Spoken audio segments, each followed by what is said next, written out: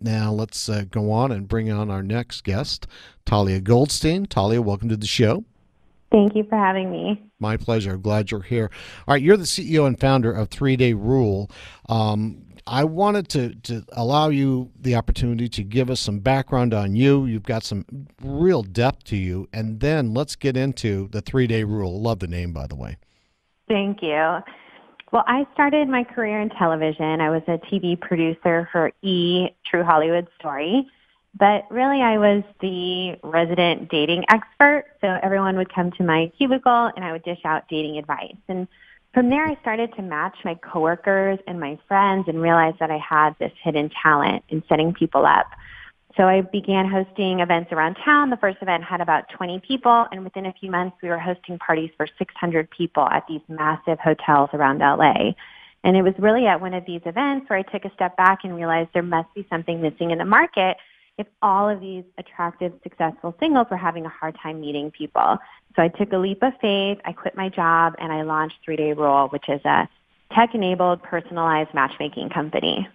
All right. How do you keep things on the straight and narrow with this? Because there are some people that get into the electronic dating world, and it doesn't quite work out so good for some people. And there's lots of stuff on the news right now. How do you protect your clients and those using your services to make sure that things go right or go the way that they're supposed to? Well, a really big part of our service is that we meet everyone in person.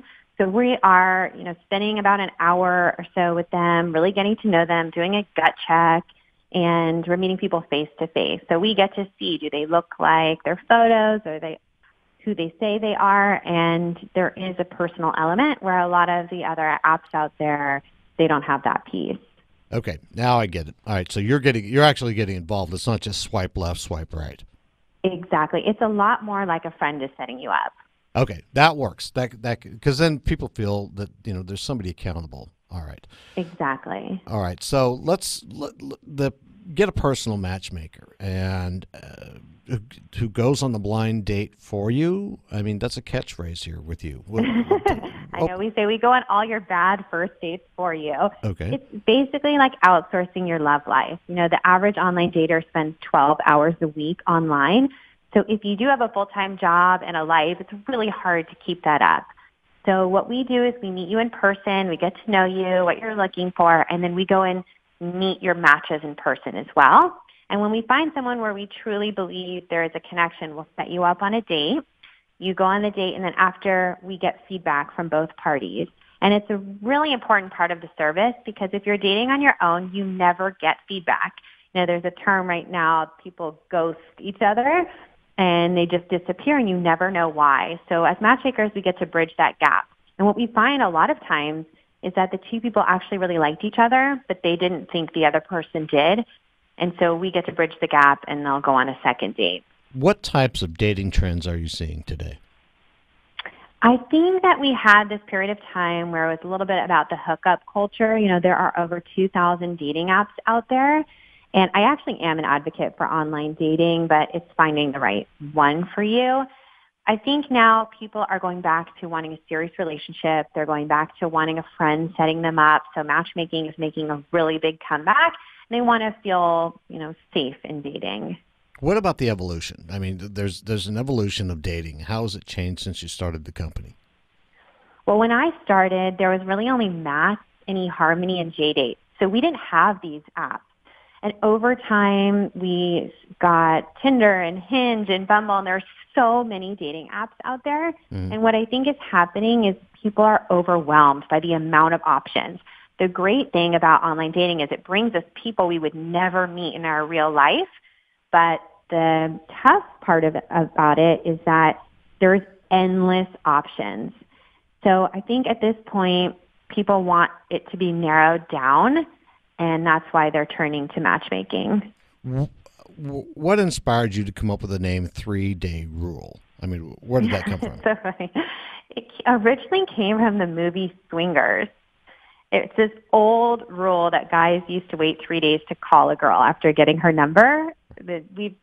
Times have changed, and we definitely don't believe in the rule, but we kept the name. All right. We're going to go to break in just a minute, and you're going to come back, and we're going to talk more about 3-Day Rule. But what excites you most about 3-Day Rule before we go to break? I love seeing the clients meet people they would never have met on their own. We're truly changing our clients' lives every day, and that is what excites me the most. Okay. All right. Let's do this. Let's take a break and come back. There's much more to talk about with you. And before we go, though, contact information, Talia, for our audience to reach out to you and give your service a try. Yes. You just go to 3dayrule.com, THREE. It takes 1 minute to sign up, and then you'll be assigned a matchmaker. Okay, great. All right, Talia Goldstein, CEO and founder, 3-Day Rule. You've been listening to CEO Money with Michael Yorba. And don't forget to tune in to our iTunes, our Google Play, Stitcher for our podcast. We'll be right back on the other side of this break with CEO Money.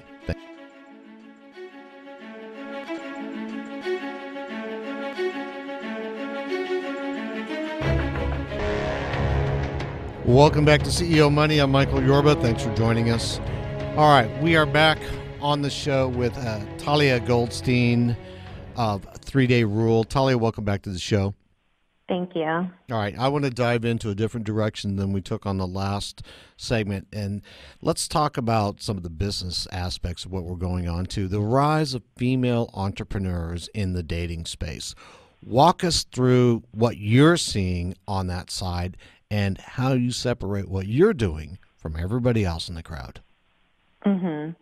It's been interesting to see over the last few years what's happened in the dating space. When I started, every major dating site was run by a man. And now you have Coffee Meets Bagel, Bumble, 3-Day Rule, The League. Some of the most major players in the space are now run by females. And I think what's happened is we got sick of having 500 messages in our inbox that say, "Hey, cutie, how are you?"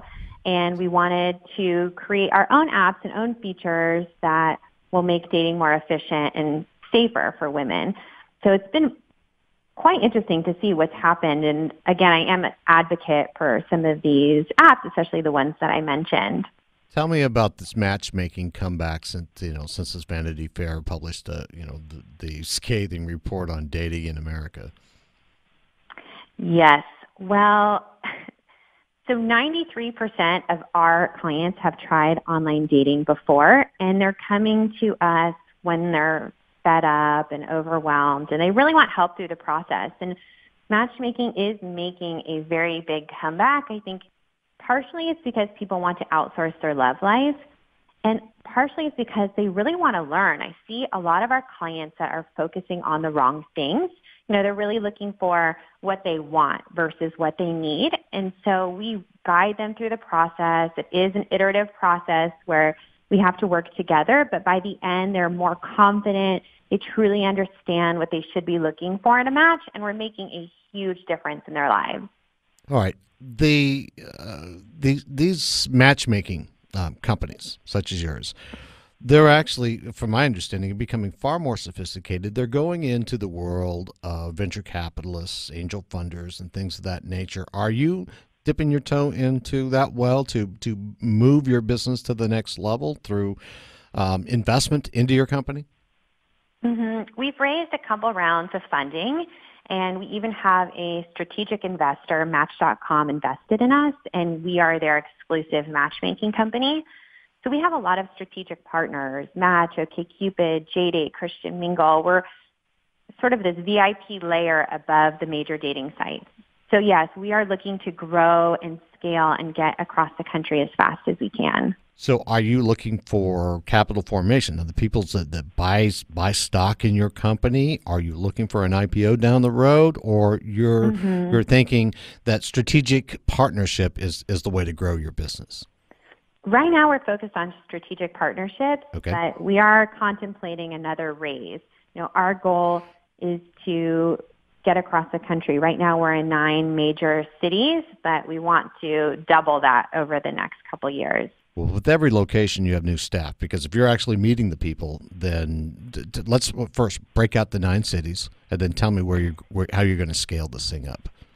Yes. So right now we're in LA, New York, San Francisco, Chicago, Boston, DC, Philadelphia, Orange County, San Jose. Dallas is our next city. Hello. And we're looking to get into Seattle and Portland, Miami. There are so many cities that we really should be in right now.